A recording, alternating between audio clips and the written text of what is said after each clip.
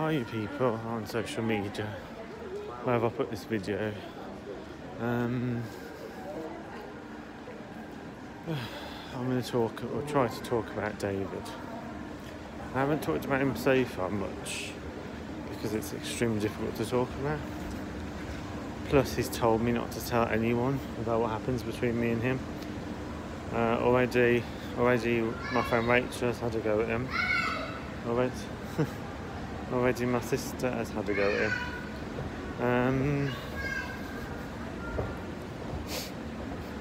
I look a mess because I stayed at my sister's last night. I didn't have any shave or anything with me. In Marks and Spencer's in Longbridge, heading to the gym. Yeah.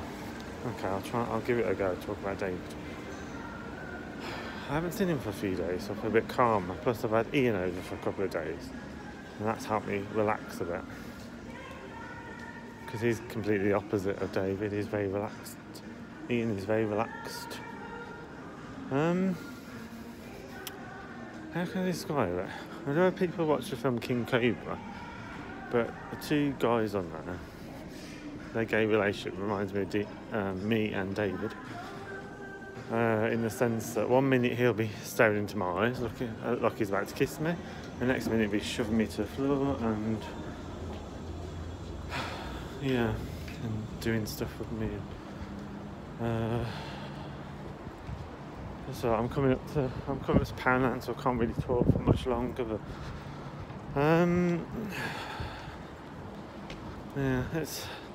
there's a few things I find particularly difficult. Being strangled,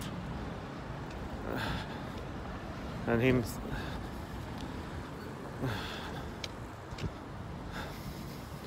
He strangles me and looks right into my eyes and says, "Are you scared of me?" And I says, "Yeah." And obviously my sister says, "Was you crying?" And I was like, "Yeah, of course I was." But anyway, that's not the point. The point is, I don't know what the point is. But see, I thought, I'm very naive, that's the problem. I thought everyone that's dominant or submissive are on recon. And things like Scout, which is a chatting app and dating app, I thought, nah, there wouldn't be anyone like that there. But actually, he was. So I wasn't expecting any of this, to be honest.